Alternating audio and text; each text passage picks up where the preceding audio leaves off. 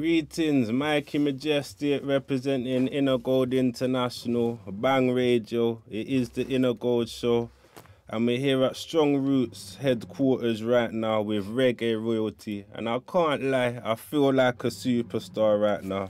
We're here once again with Marla B, aka Marla Brown, the daughter of the legendary Dennis Emmanuel Brown. Greetings, sister. Greetings, my brother. Everything nice? Always. It's a blessing once again. You know, we caught up once before and we went a bit deep. We looked at the journey of how you reached where you are today. So the main thing really is to focus on the Deliverance EP. And before we go any further, I have to big you up on putting that works together. Oh, you know, give thanks. It is a good look and it is something that we're supporting every week on Bang Radio and the Inner Gold Show. Thank you so much. The last time we caught up, you was literally about to just go to Jamaica and do some works at the time. And now you've come back with Deliverance.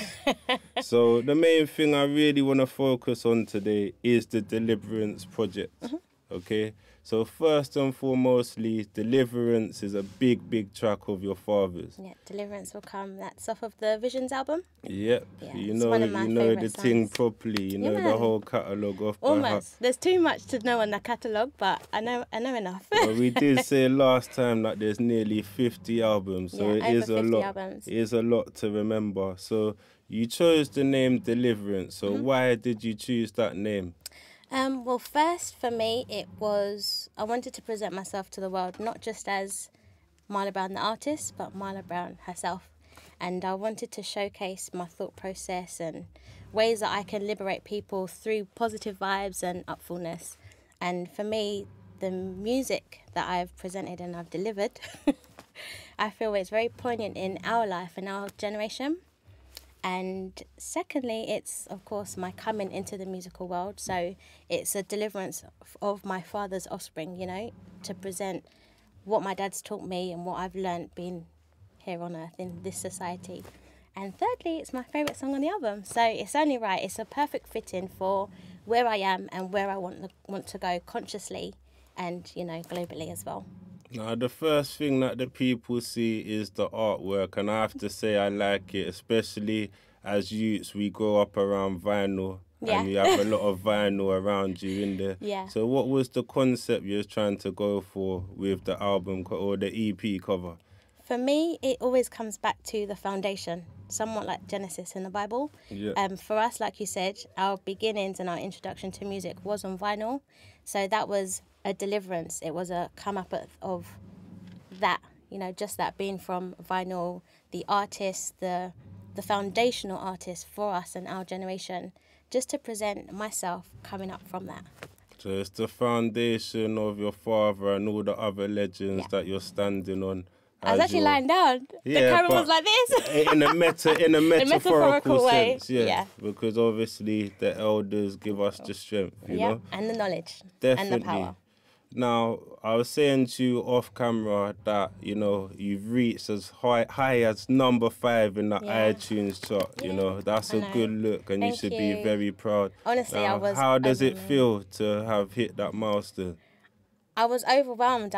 It was a joy because I was very worried on how people were going to interpret my music or accept it or even want to listen to it. Because it's a new journey for me, it was important for me to deliver good content, you know. And the fact that everyone embraced it within 2 hours, you know, that's why it got to number 5. I was truly shocked, but happy that people had accepted what I had to offer. So it was exciting to see the next steps from that. Now, you mentioned that Deliverance was on the Visions album. Yeah. And obviously, for you to make the EP, you must have had your own vision. So what was your vision that you were trying to get across when putting the EP together? Just presenting myself in a very authentic, genuine way. It's always been my vision to be true to who I am and to really deliver love. You know, I come from a family that's very lovable and I live in love. So it was important for me to communicate that to the masses. So that was solely my vision. And music, for us all, is love, you know. No matter what you're going through in life, we always come back to the music to make us feel better or you know, just to guide us, somewhat guide us. And for me, music is therapy, and that was my outlet. So it was just to embrace the world through my music, to have that, build that relationship.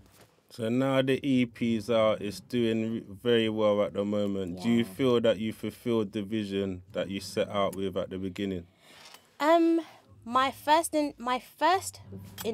initial vision, yes, because it was important for me to present myself to the world. And as Dad's child, it's important for people to acknowledge who you are.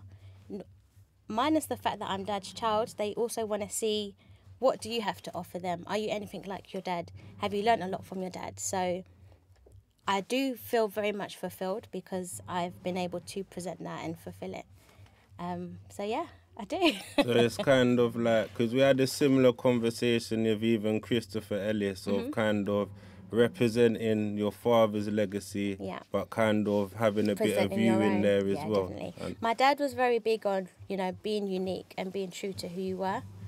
And it was important for me as well to take that information that I've learned and I've grown upon to execute that in the same way as my dad done, but be true to my likes and my loves. And, you know, the love that my dad has for music and the love my dad has for people, I've embedded that in my work and in my existence.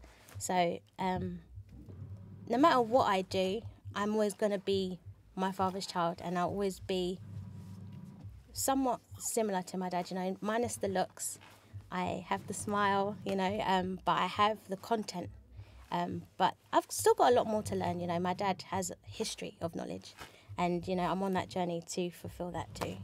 oh, so you've made a good start so far, Thank trust you. me. Now, you was in Jamaica, and, you know, we saw from Instagram and that you was getting a lot of love out there. Yeah. How does it feel that your music is received so well in the land where your father's from? It's a joy. It's a complete joy. Jamaica, they're very honest people, and it's important for you to be accepted in a way that they love, and you have to present quality to them. And the fact that everyone embraced me so lovingly, so genuinely, and it was hope for them, you know. They all miss my dad. We all miss my dad, and it was important for them to fill that void that they have for my dad through me. So it was just a joy, honestly. For anyone that I communicated with and they'd give me a story about what Dad did for them, and seeing me again, it brings back all those great memories, and that's what we live on, great memories. So everyone's fulfilled for this. This project isn't for me alone, it's for all of us. Well, you know, when we're sharing it with the people, the feedback we've been getting from the radio is very good. So Oh, great. you've Yay. definitely, you know, hit targets Thank with that you. one. You've done very well. And talking of Jamaica, you recorded the EP between Jamaica and here. And here, yeah.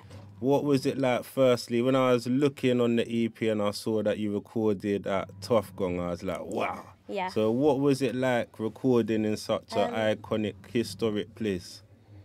It's very authentic because you get a different vibration in different studios, and I guess it's the energy that people leave behind that are in those studios.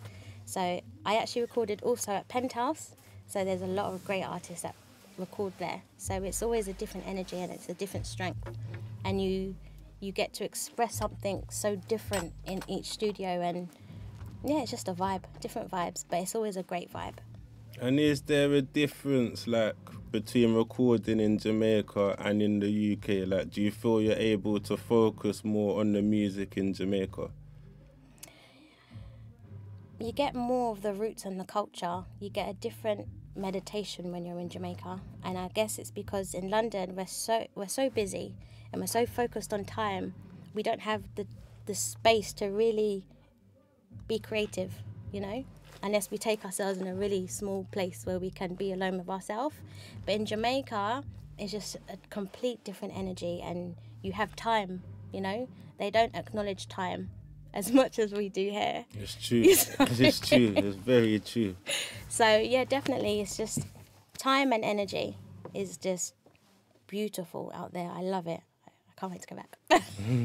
You're making me want to book a ticket as well. Trust Come me. with. We'll have to sort something out. Yeah, man. So let's talk about the producers on the album. Like, who are some of the producers that feature on the EP? We have, from the top, we have Royal Order Music and Greenstone Music, based out of California. Yeah. Then we have Tony Kelly, who's from Jamaica. He's Dave Kelly's brother. That's for Superstar. We have Thilo Tekka-Jax. He's based in Germany. We have Asher D, who's based in France. So it's a global thing. And we have Dan Grossman from Loud City Music, sorry. So yeah, it's just a different vibration from different producer that I've worked with on the EP. No, that's one thing that I like about the EP is that each tune has a vibe on it, but each tune has a slightly different sound as well. So that's very good. But let's talk about some of the collabs. Now, we had the privilege of interviewing Kabaka when he was in the UK, and we warmed up for him at Electric. And when we interviewed him, he spoke very highly of you. You know, a lot of love for you. So what was it like hooking up and working with Kabaka on the project? Great. I actually met him last year at my dad's tribute show, the Jaria tribute show that they have annually for Dad. And we just kept the connection from there. And Abby, big up Abby. But it's literally just natural, you know. We kept the link, and then I was recording Hunt You Down. And I just called him. I said, I've got a tune I can hear you on. Do you want to come down? He came down within 10 minutes and came down, knocked that song out within 10 minutes. Accurate, song as was you done. would say. Yeah, accurate. he just listened, vibe, freestyle, done. Amazing. I could learn a lot from him, trust me. Amazing artist. So when you collab with the artist, you get to learn and see their process and pick up things from them. He's a professional when it comes to content, lyrical content, and just a vibe. His energy, he delivers such authenticity. It's truly admirable. It's true. Now, when we interviewed Protégé, he mentioned the artist to us and he said, look out for this artist, he's going to do big things. And he goes by the name of Runkus, you know, and you was lucky enough to have him on the EP as well. And it is a track that we fully support and play on the Inner Gold show. So why choose Runkus for the EP? Runkus, again, he gives a great energy and his mindset is so on point, you know. It's just a vibe. You know, when you're listening to a rhythm, and because I'm a dancer, I'm very expressive and creative in the sense where I can almost hear certain voices. And I think with One Shot, because of the content of that song, where Runkus is so focused on righteousness, it was only right to have him on this song to deliver that content on the track. Perfect fit. I love him. He's got some great works coming out. And that leads me to the next question in the sense that Protégé spoke very highly of him. When we play his music, we get a lot of love. Yeah. So we expect big things, but, you know, what do you think he's capable of achieving in the music?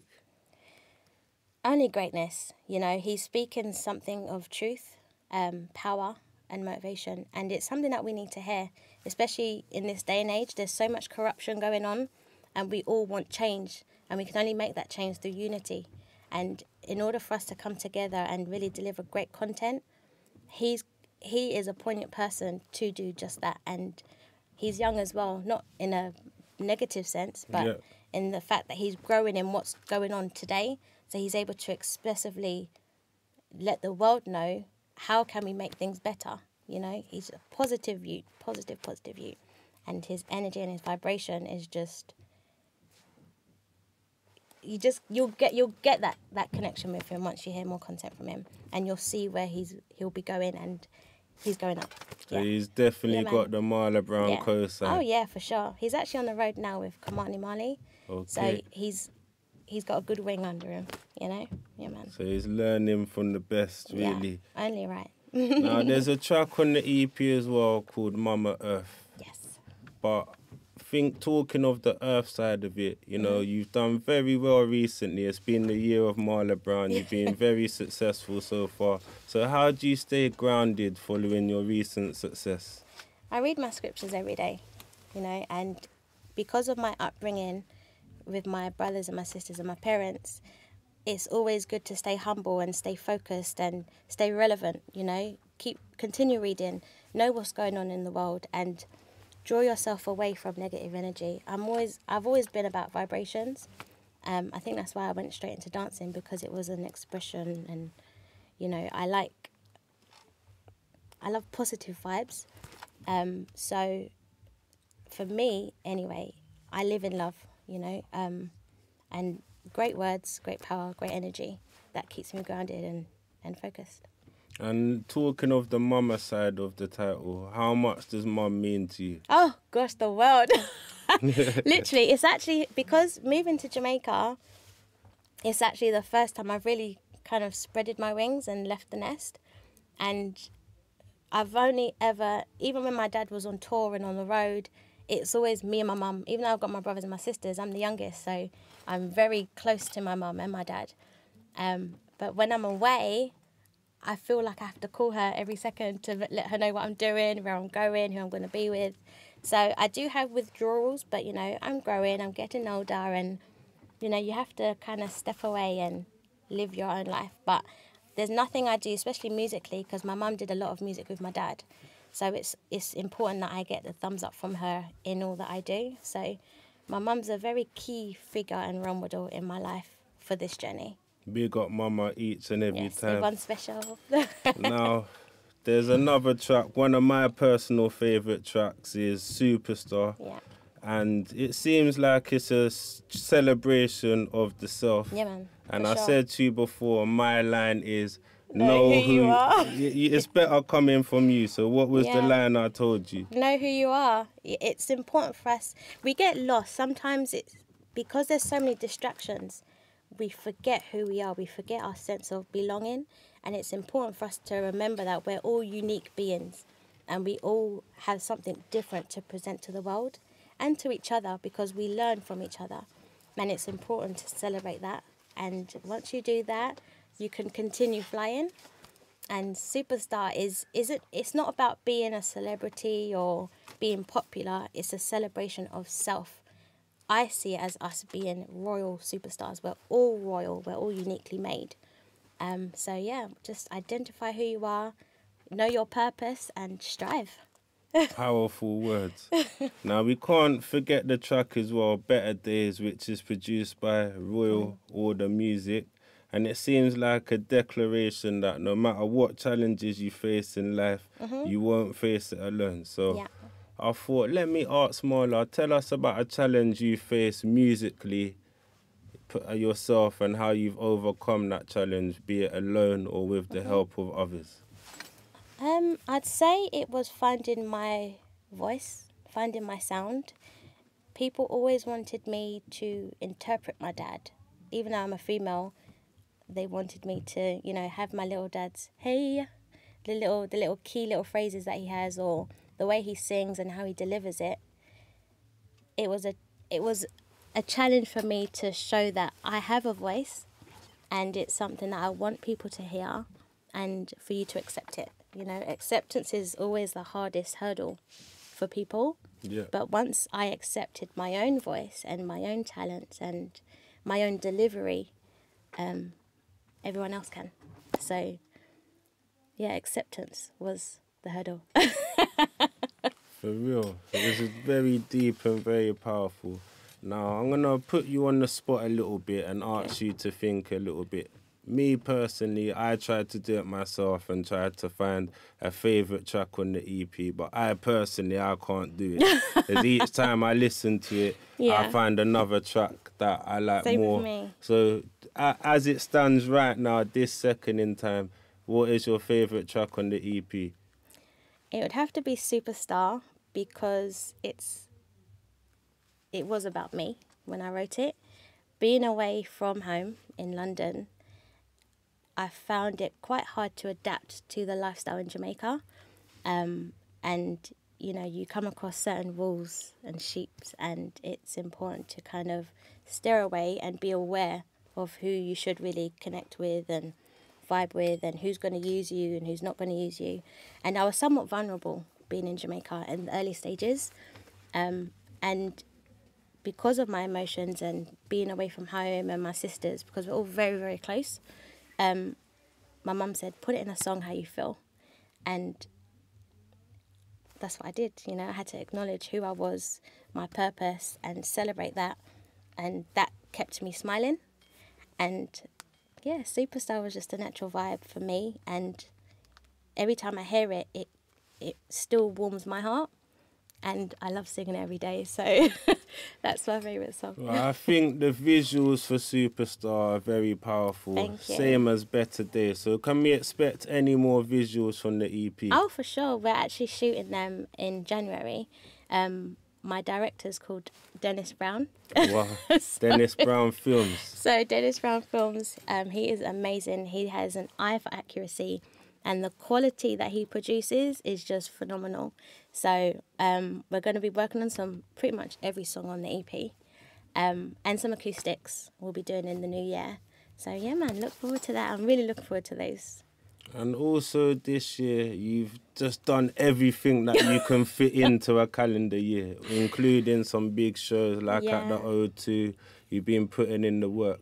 Now, one that sticks out to me that I've seen through social media is New Mexico. Yeah. So could you share that experience with her? I can see from your face that it was the place to be. So really could you share with the people what it was like? It was amazing because we wanted to take the EP somewhere different, you know, to launch. And New Mexico is actually a hippie town. Wow, and I never knew that. Hippies actually love Rastas and they love reggae. So it was important to kind of expand the horizon and really celebrate the music with another area of the world. And, you know, it was amazing. The turnout was great. There was posters everywhere around the town. There's Native Americans there also, and a few hillbillies. But it was literally just a joy, you know. It was new territory for me. And, you know, it's because I've left dance to now do music, it was nice to see a different part of the world, you know, with my creative side. So, yeah, it was just amazing, and it was a joy, and everyone had fun, and the radios were blasting the EP every day before I got there. It was just amazing. Truly, truly amazing. And you've also been building your own band with some eyes that are known to us, like Brazil. Yeah. You got Carl in there, and you got Barry Dread. So what's it like now having the Marla Brown band as well? It's great. It's all coming together so naturally, and you know, we're all on the same vibe, and we all see the vision. It's always about the vision and having the right people taking that journey with you. And because I am in the early stages of doing music, it's important to be with people that have your heart and have your best intentions at heart. And yeah, it's just a great, you know, everyone's great in their own field. So bringing that all together, again, because my dance company is Unity, it's always going to be that, you know, united we stand. So, yeah, man, it's a joy. So you can share the better days with them as they come as well. They have been. We've had a few shows this year where we've performed a full set, you know, live band and everything. So, yeah, man, everyone's just loving the works, and that we're loving building and creating and performing it, you know, because that's what we're here to do. Now, we've mentioned in the last interview and this interview that your dad has over 50 albums, which is amazing, which man these days, it will be hard for certain man to hit them milestones. So talking of albums, is there a Marla Brown album in the pipeline? There will be. At this moment, I'm enjoying creating, and because I am finding myself on this journey, new works are coming, new collaborations are coming, and you'll get to a point where the time is right to deliver an album. It definitely will come, but we've got so much great works. I don't know what songs could put on the album because there'd be too many. So you're in a good place where you've got in a really, really good place. Choice to even think like that. But I think it's all about the timing, and at the same time, it's only been a year, so people are still getting to know who I am and hear my music. You know, there's still people that haven't even heard Better Days, and that was out since April. So it's really nice to make these relationships with people all over the world, and just continue building. And then when the time's right and, you know, it all comes together nicely, it will be great. No, like I said before, this year has been a great year for you. You've done a lot, Very. It's you've a blessed achieved year, a lot. honestly. So looking at 2016, what can we look forward to from you in Yeah. 2016? Well, right now we're actually putting the Europe and US tour together. So we will be delivering Deliverance to different continents.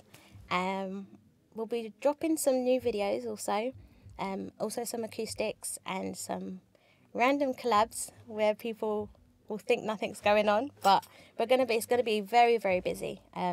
There's so much going on, and there's a lot of love for it and for me and for my dad. It's important that I continue to promote my dad because, again, this journey isn't for me, it's for all of us, and it's about my dad's name and his legacy, and it's important for me to keep it consistent and keep it in a beautiful light, so that light will only travel greatly every month. And yeah, man, it's going to be a busy one. Oh, we look forward to it, and we look forward to catching up with you again. And Yeah, man, for sure. the music's growing. We see the personal growth as well. Thank so only bigger and better things can come. Mm-hmm. I mean, I'm lucky. I've got the works in my iTunes library, which I do play a lot. But for those that are yet to hear the works, Mm-hmm. can you tell the people why they need Deliverance in their collection? Because I think Deliverance, for me anyway, each song represents a different part of life and our consciousness. And it's important for us to really channel that and acknowledge it.